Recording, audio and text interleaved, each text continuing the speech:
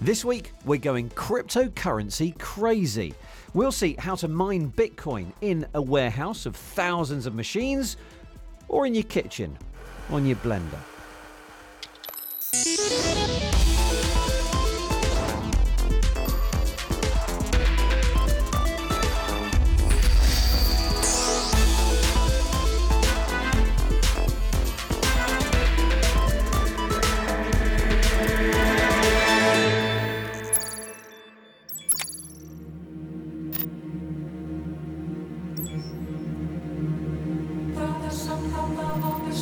Welcome to Iceland, one of the strangest places I've ever been. It is ice cold and boiling hot.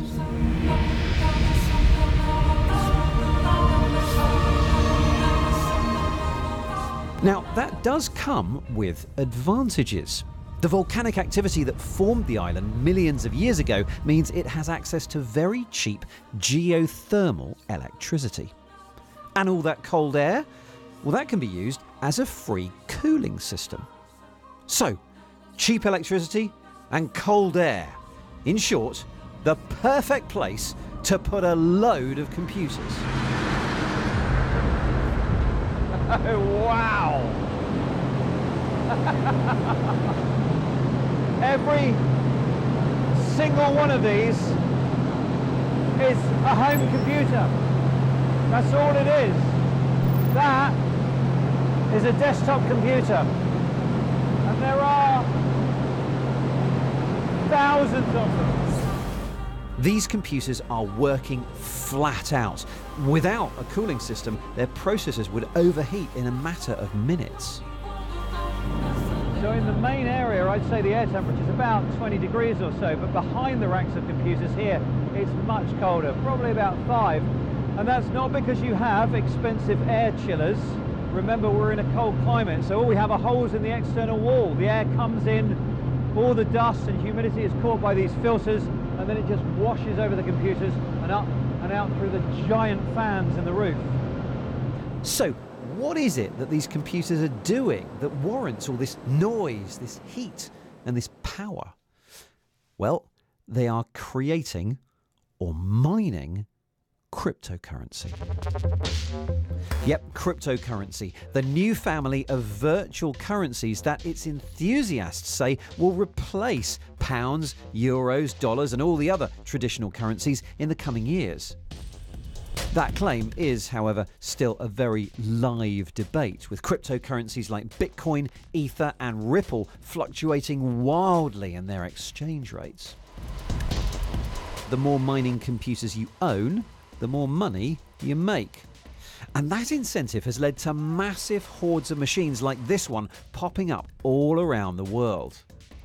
Mining is cheaper if you don't have to pay for the cooling, but it's cheaper still if you don't have to pay for the computers you use at all. A fact that's led criminals to think of new ways to try and make a quick crypto buck. Here's Dan Simmons.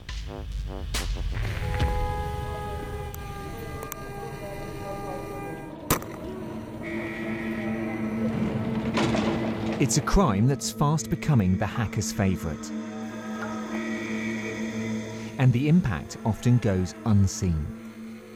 This house looks like your computer after it's been hijacked. Everything may look fine from the outside, but inside, resources have been ransacked. To add insult to injury, your electricity bill is about to go up, as you pay to power a machine that's now working hard for the criminals. A friend of mine got in touch with me on the Sunday morning and said, I've just been to the Information Commissioner's Office website, where the ICO here in the UK, our data protection body at the government, and he said, my antivirus program has thrown up this warning on the screen. He said, this is a government website, can it have a virus on it? So what we discovered was originally that the ICO website was running a crypto miner, so your browser would be hijacked to mine cryptocurrencies for the hackers. After some investigation, what we found was that a third-party supplier that provides them with software had been breached, and they'd included the crypto miner in that. A third-party app used by the ICO and thousands of other websites had been compromised. The malware told visitors' computers to start mining cryptocurrencies for the bad guys. And you can see before my system was doing one or two different things, and now the miner is running. The miner is taking 100% of my CPU on this device and using it to mine cryptocurrencies. You can configure a crypto miner in how much of the computer's power it will use. Now, if you're greedy and you take 100%, then someone's computer or phone or tablet will slow down. And you will notice that when you try to do things, it's not responsive, it hangs. What they've done in this case is they'd only configured it to use up to 60% of the power of the device. So it would use a lot of it. So again, the average user may never have known that it was there and that it was running. Scott showed me how they could have stolen visitors' data. So why didn't they? So what I've set up here is something that the attackers could have done. I've given myself the same level of access they did, and you'll notice that the Information Commissioner's Office website has a username and password field. So if you just go ahead and type something into that field, and already, if you look at the information being sent to my device here, God.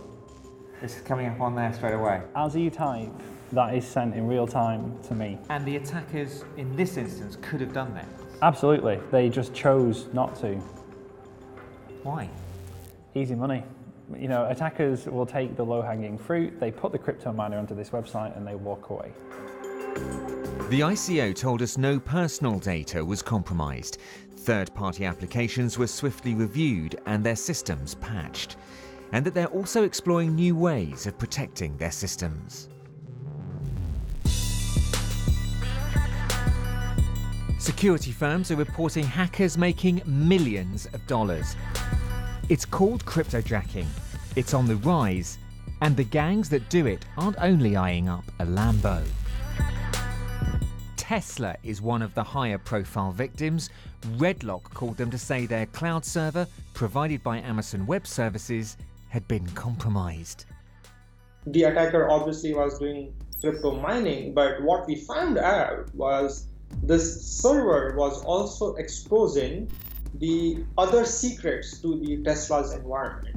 These secrets had access to some engineering, test cars, telemetry data.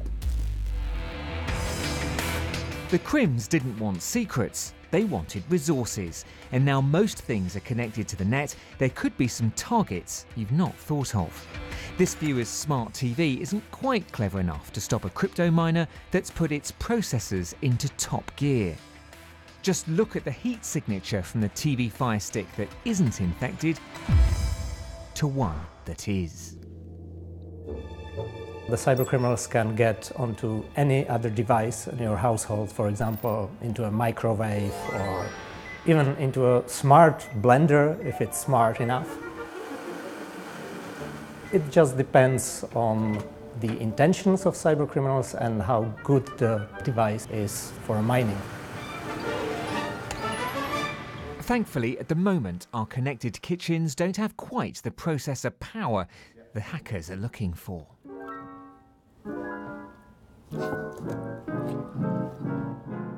I know what you're thinking. Forget the criminals. Is it worth us orchestrating our own devices to start crypto mining to increase our own bank accounts? Or is it just not worth the effort? While even your mobile can mine for cryptocurrencies, if you want to make more than a few pennies, you'll need to buy one of the dozens of these miners with processors specifically designed for the job. So how do the maths add up? Well, we've got ourselves one of the latest crypto miners, but that's not the only cost in this business. We've got to pay for the electricity to run it 24/7, which in a typical US city might cost us about $200 a month. So how fast can it mine cryptocurrency? Well, that partly depends on how many people join in the game, because the more total computing power doing this, the lower our return will be. But recent estimates suggest about 1 Bitcoin a year.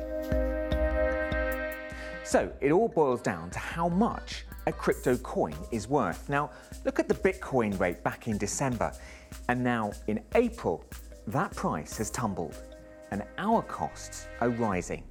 Some reports now suggest that you'd find it difficult to make a profit inside of a year.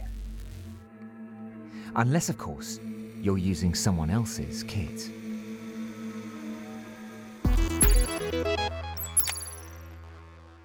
Hello and welcome to the Week in Tech.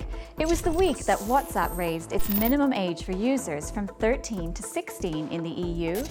Facebook asked for permission to fly experimental drones over New Mexico, and Elon Musk casually mentioned he's building a cyborg dragon via Twitter. It was also the week that Samsung released 6 new TV shows filmed exclusively in virtual reality. They include Robots, a comedy about 2 British robots joining a futuristic New York police department. Researchers at NVIDIA demonstrated a new way to reconstruct photographs using deep learning algorithms. The software predicts what a damaged photo should look like and fix corrupted pixels. Robots are taking over more jobs this week. Pepper the robot started a prestigious post at the Smithsonian in Washington, and a robot helping patients rehabilitate by playing a game of tic-tac-toe with cups came to life in Israel. And finally, we heard evil artificial intelligence could start a nuclear war by the year 2040. This is according to a report from the RAND Corporation think tank. It says advances in AI could challenge the basic rules of nuclear deterrence and lead to catastrophic miscalculations. But on the flip side, it says with the right amount of global cooperation, AI could actually make us safer. Phew.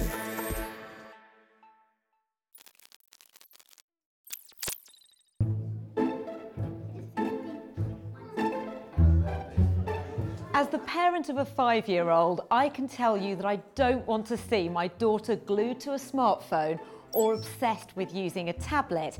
But at the same time, our children do need to learn how to engage with technology.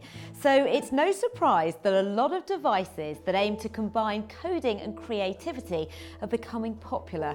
So today I'm going to be testing some of the latest, but seeing as I'm a little bit too old for school, I've got a few helpers here. Is everybody ready? Here at Dallow Primary School, these Year 3 students seem to be engrossed in the experience.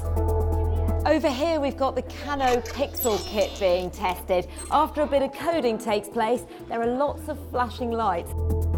After connecting the app, kids can get coding, creating light shows or games, even using weather data or their own voices to trigger changes. The kids love the bright lights, but I do wonder how many times they'd need to use it before the novelty wore off. It gives you a more understanding of what coding really is, and when you're older you can become an inventor or anything that has coding. It would help you. You have to maybe go on a different. Over here we have something which is actually called an inventor kit. How exciting is that? What are you up to here? We actually pressed this and then we pressed edit, so we could change the picture. Then we can actually change the picture and how it looks on here. This magnetic electronic building system challenges the kids to create reactions triggered by sensors. Here, 1 second after moving the gyroscope, a buzzer will go off. There are even advanced functions allowing smart home integration, and the invention guides do get updated, so provide a variety of things to do. The set is also compatible with Lego bricks.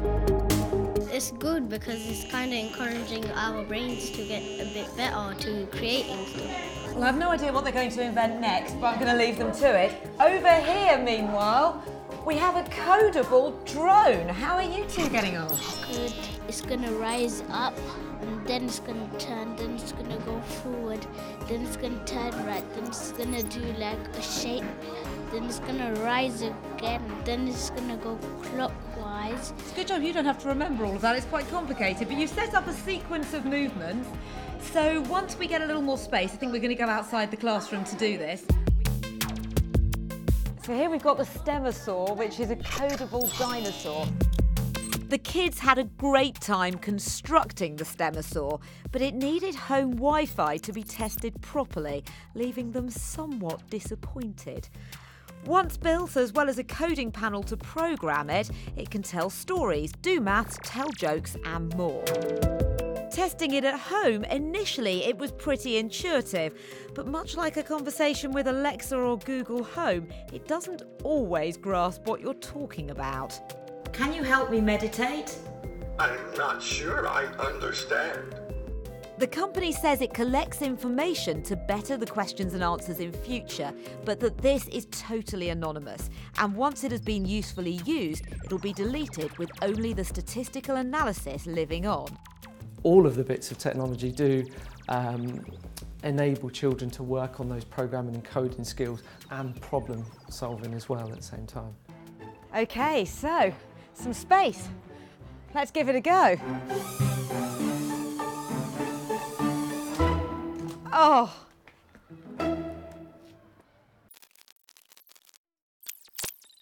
That was Lara, and now we go back to cryptocurrency and to Iceland, where I've been getting a lowdown on the economics of running a giant cryptocurrency mining warehouse. Well, we started this in 2013. So what did you start with? Was it just a one machine? Yeah, one machine in our bedroom. No way! Exactly. So one machine in your bedroom and now you have this? Exactly. Wow! And how many machines are here? Around 20,000. 20,000? 20,000. Can you tell me roughly how many coins you make in a day? These machines are doing millions of dollars per day. They're making millions of dollars a day though? Yes. Right, okay. I mean, do you have any idea how much it costs? How much this operation costs to set up and to run? Well, I can say our electricity bill. Our electricity bill is higher than 1 million euros per month. 1 million euros per month in electricity. And that's Iceland prices as well. That's Iceland price. Wow. Yes, cheap power is important for crypto miners, but they're not always welcome. Last month, in northern New York, Plattsburgh became the first US town to ban Bitcoin mining. This isn't because we're Luddites, it isn't because we're afraid of cryptocurrency, it's because we recognize we have a fixed resource. Plattsburgh has provided unusually discounted electricity, about a fifth of the price of other American towns, and that's thanks to a fixed allocation of power from the Niagara hydropower plant. But the surge in usage from mines has sent prices skyrocketing, hiking up bills for residents. So, the local government has imposed an 18-month moratorium, preventing new commercial crypto mines from setting up shop. We were finding that the Bitcoin and cryptocurrency users were coming and demanding so much of our power that it was forcing us to have to buy very expensive power, and it had a really detrimental effect on our ratepayers. They use such an immense amount of power. One operator alone uses 10% of the entire quota. Mayor Reed expects other New York towns to follow suit. But crypto mining isn't always just the selfish pursuit of wealth, as Mark Chislak has been finding out. The war in Syria has raged for 7 years. It's estimated that 470,000 people have died in the conflict. So the needs are huge. There are about 8 million kids that require our attention and that need urgent help. 5 million of them are still stuck in Syria. The effect of the war on the civilian population has been devastating. There are besieged places, there are hard-to-reach places, so we're trying our best to reach the children that are most vulnerable. Various aid agencies are trying to combat the refugee crisis caused by the war. UNICEF estimates that Syrian aid will cost $3.5 billion in 2018. With such vast sums of money required, fundraising efforts have gone into overdrive. The latest initiative plans to pay for aid using the cryptocurrency Ethereum. UNICEF in France is responsible for this unusual form of fundraising.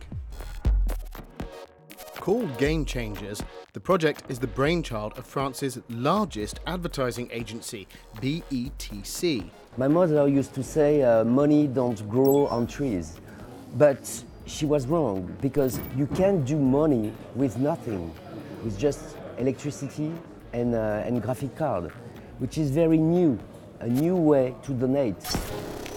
The plan is to use blockchain technology to mine cryptocurrency using gamers' computers. Some of the most hardcore gaming computers belong to those who play games for a living, esports competitors, professional gamers. But their fundraising efforts aren't taking place at flashy gaming events. So it's been necessary to enlist the help of people who have just the right equipment, which is why I've come to this quiet Parisian suburb, because this house here is the unlikely location of a cryptocurrency mine. This is the training camp for one of France's most successful professional gaming teams, called Gamers Origin. They play the game League of Legends. Our training is like 5 hours a day, usually. Sometimes we have days off and etc. But we need to play at least 5 hours, and then after we have our free time. After installing a bit of mining software, these computers' powerful GPUs, or graphics processing units, can begin mining the cryptocurrency. So basically we can raise money just by having our PCs on for, the majority of the time. And it's when these gamers aren't playing games that their machines get to work mining, which means their computers need to be switched on pretty much all of the time.